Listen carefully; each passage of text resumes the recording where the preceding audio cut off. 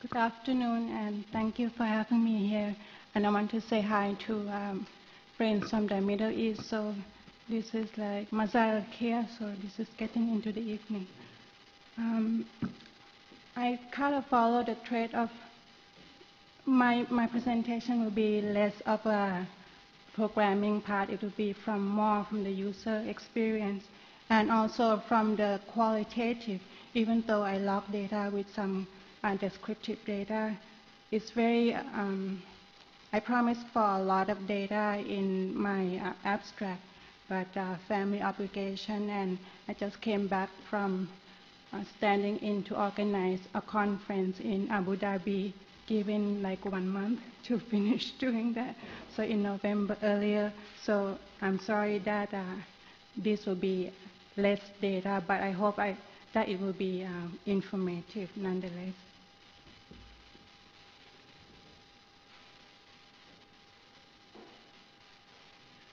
So overview, my question has to do with really much of kind of to see where our researchers live. We ask a lot of students, other people, where do they live in terms of on the web. So this is the same idea of where our users who are researchers spend their time contributing paper and such things. It's also, this is an overview, so I'm going to look at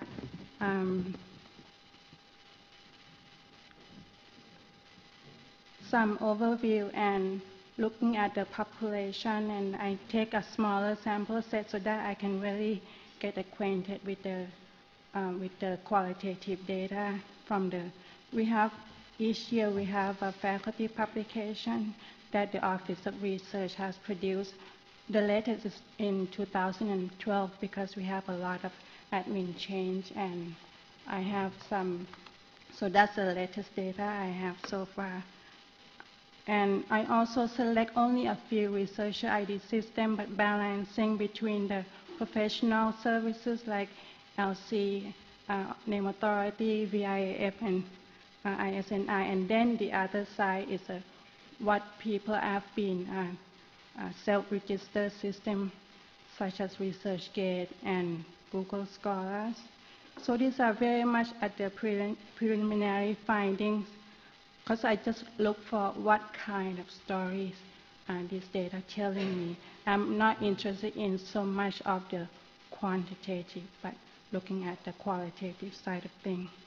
Looking at the implication for linked data environment, and also what else that I need to look for. So I have more questions out of this first data set than I going in. So that will be shared with you too.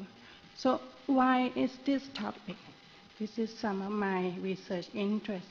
Early on, I look at projects like place and space for the science mapping, so data visualization presenting what are the interconnected mapping the knowledge domain. I also had some practical work using his site, which is software that using Web of Science data to extract to see how the genealogy research, seminal papers, and mapping the research domain. And I used that to support a practical project for human trafficking research for our researcher in the US while I was working for 6 years there. My current interest really is this. Last year is my first time to come to SWIB, and a lot had happened since then. When I went back from SWIB 14 in Bonn, I wrote a briefing paper for our admin to kind of map the planning for the future of the libraries in a big frame and linked data context. I have 3 conference presentations, one for our Army Cow network in that's the American University system in Middle East and Europe. And also I went to Abu Dhabi to organize a conference for Innovative User Group, which is a library system user group, and we discussed linked data there as well. And this paper is the 3rd one. So SWIB 14 really had this much impact. for my work now. So in the pilot study, really I just say, okay, what's going on with our researcher? How do they distribute their data? How do they share their scholarly publication and creative works? And how are their names identified in different author identifier system on the web? So the goal is to explore how best to present their data as linked data. So the population and the AUC faculty who have publication in the records, and this can be conference paper, creative work, books and journals, so anything that are publishable. The sample set, I used this publication for that 2012 calendar year. So, sorry.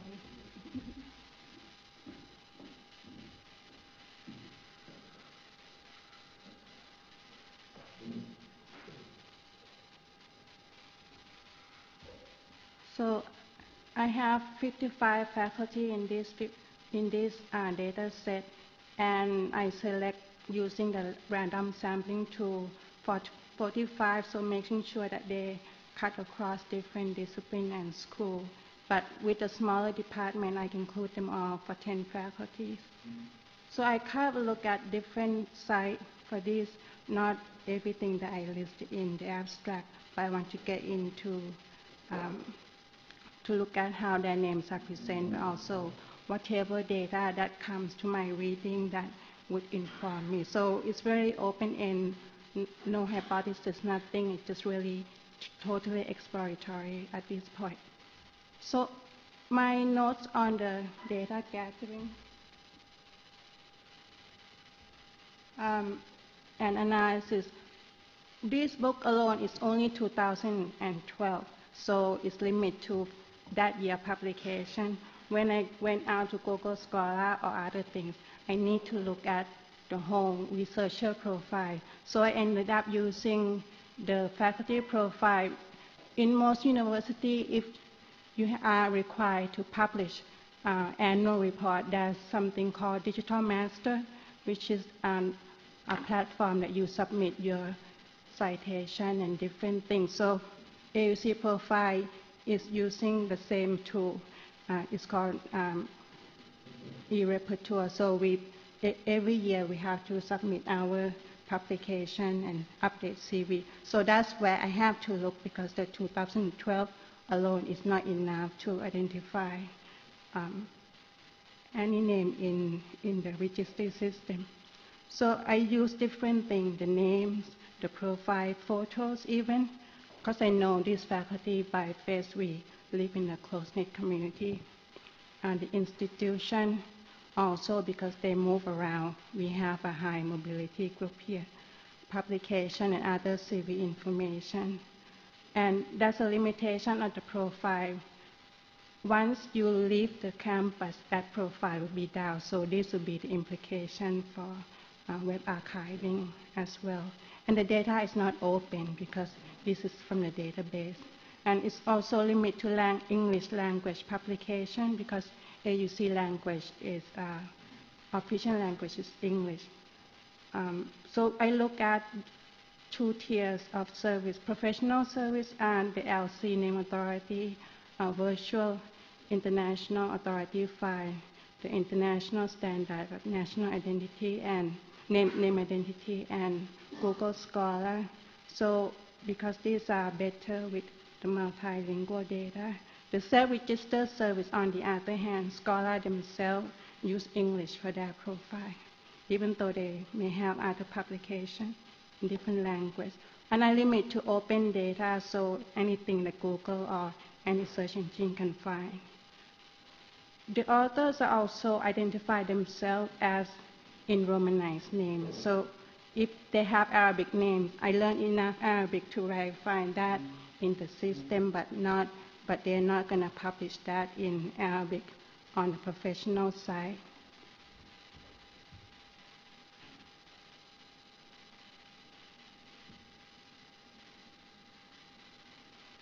So I want to review the system.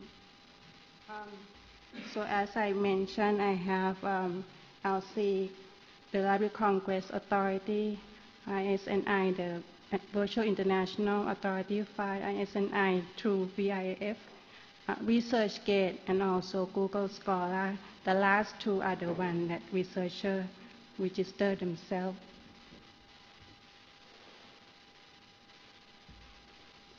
Now, LC, if you're a librarian, you are familiar with this, but I can't assume that for everybody. So these are the systems that establish one form of heading with reference from the other form, using research and publication as a way to referencing the name and cross-reference. So for example, this is a very short one. Professor Anna Gilgashia, she has only one reference to her book. So in her own profile, you get, of course, longer listing.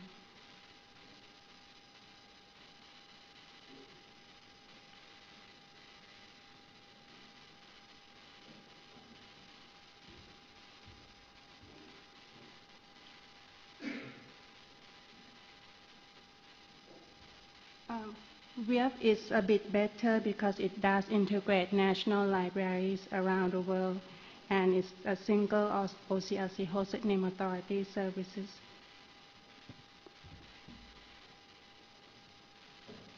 So you can see that these are WIF contributors from around the world.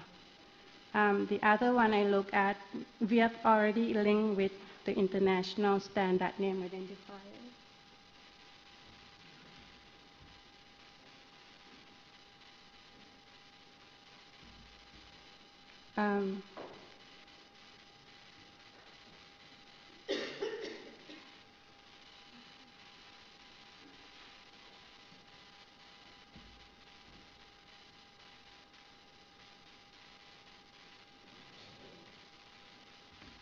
So in WIF, if you search in WIF, you already will find the ISNI in it too.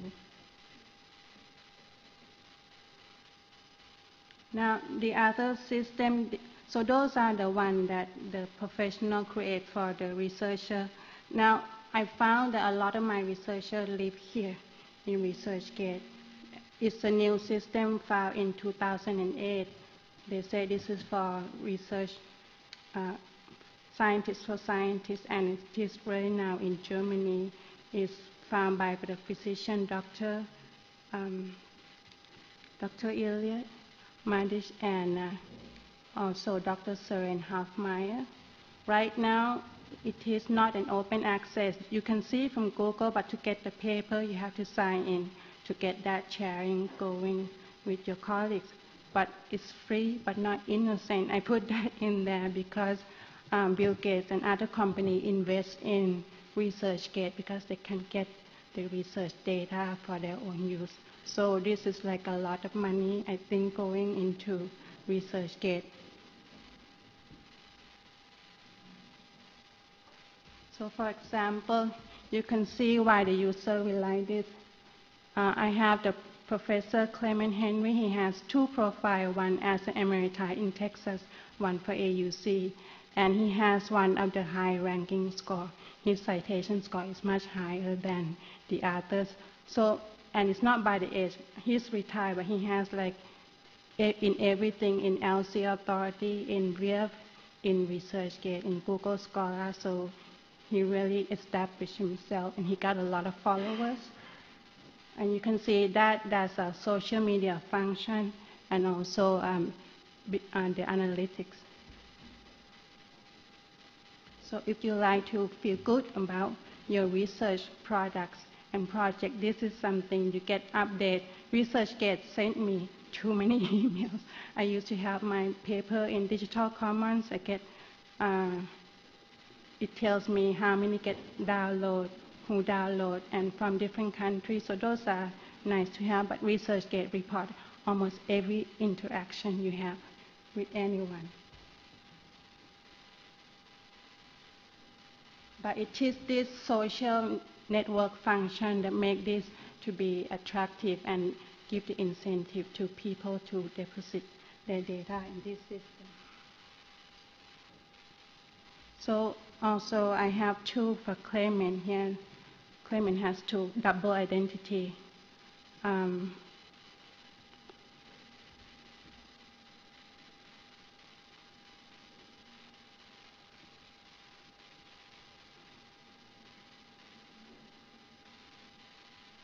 So just to make sure that you understand, AUC is not a research institute, but it has research labs, and the faculty has some high profile. It has about 6,500 in the enrollment, undergrad and also grad, and with the some PhD is new, so it's not really high ranking, but that's enough of the faculty who get into LC and also SWIB. So I try to get to data and conclusion. Am I out of time soon? So the faculty has 40% U.S. nationality, 40% Egyptians, and roughly 20% international. The language of instruction is English.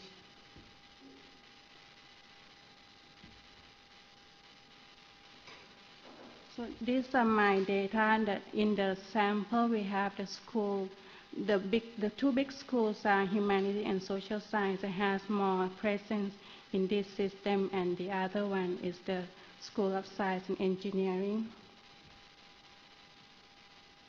But you can see that when you compare this data, when I have this all across the board, so the random sampling should be representative. So we have performed the highest. So the 55 faculty, they have more presence in VIAF, second in LC, NAF, NC5.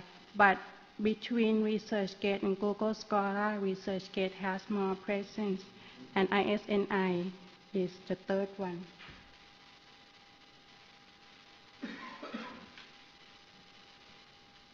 So I have to say, okay, so what's happening here? So we have to separate two categories, professional service by LC and VIAF, and also the self-registered service. The prolific author, of course, they're going to have the presence all across the board, but the discipline will also make a difference. In the humanities and social science, they are better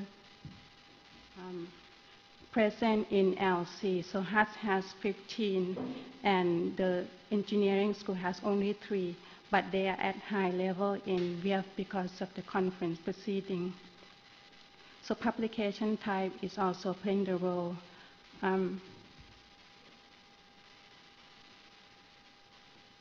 But some of us are not prolific authors. We may have book chapters, so these are not going to be present because in the OCLC record, we are not included as a main author or additional author. So some of these are some examples.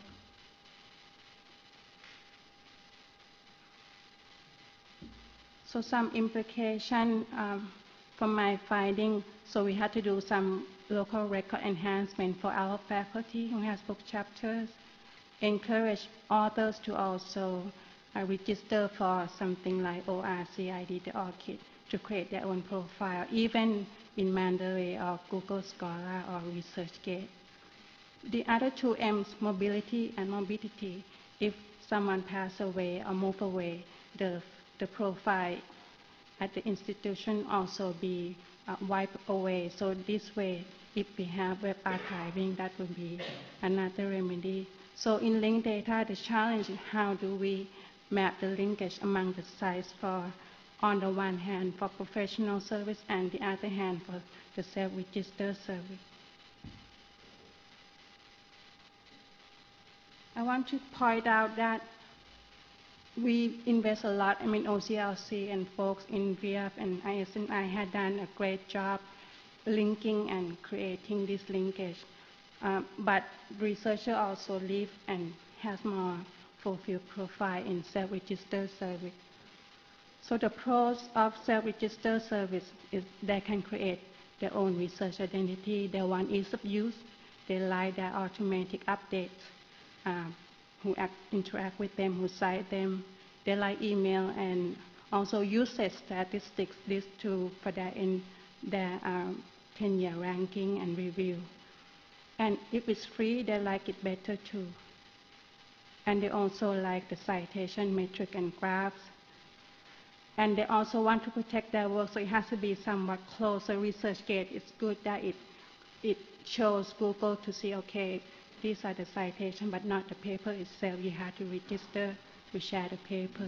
The social network function, they love that collaboration and citation linkage. But the con part is that these are English language dominant. We have professors who publish in Roman script and also in Arabic script, so we need to look into those issues. Incomplete data, because they don't update sometime, and publication lists are not all inclusive. So they may or may not be updating their own site over time. So I have a lot more work to do, so I go back to my data and include more. If my researchers are not in any of these systems, and they're in ArcSWIB, in other sites, so I need to look for more of those. The name variance, type publication, 10-year ranking, and all of those, and include more from different faculty.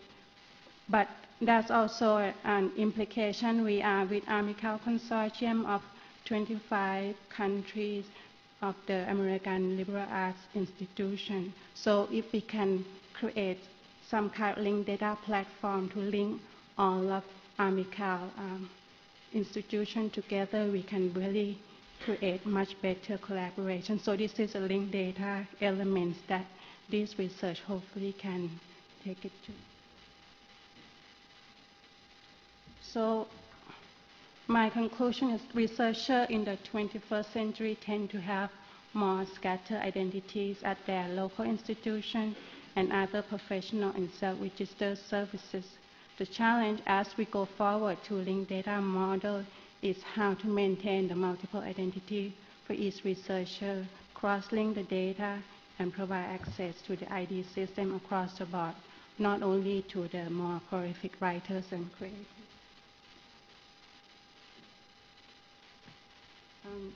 Two more work. So I did try to look at Karen Smith-Yoshimura research from OCLC on researcher identities. And there's also a good article on the relationship between SNI and SWIB by Anchalee and her team. So I want to add that too. So thank you very much. I'm sorry I'm between you and the coffee break. So.